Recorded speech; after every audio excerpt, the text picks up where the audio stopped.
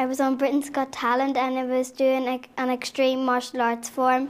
Well, when I was 3, I was taking a look around Newry Sports Centre because I used to do ballet and Irish dancing and camogie and I didn't like it.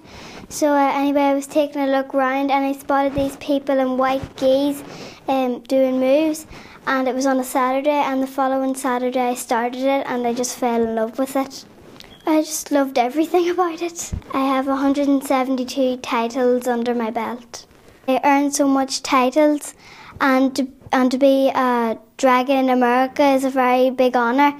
So I was named JJ because it's short for Jesse Jane, Golden because of my hair, and Dragon because of all the titles I've won.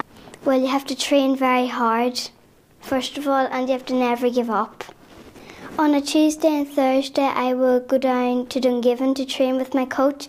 On a Saturday, he would come down and I would train in the house for the rest of the week. Well, I thought it was probably one of my best performances. I love performing in front of a big audience and I just love to be cheered on. I'm a bit like nervous, I don't really get nerves, but I'm just like, I would love to get in because my little sister Molly-Mae, she has really bad asthmatic, and I was told if you won, you would get to perform for the Queen. So while I'm performing for the Queen, Molly-Mae could hang out with the princesses and try on their high heels and clothes and everything. I wouldn't be put off performing for the Queen.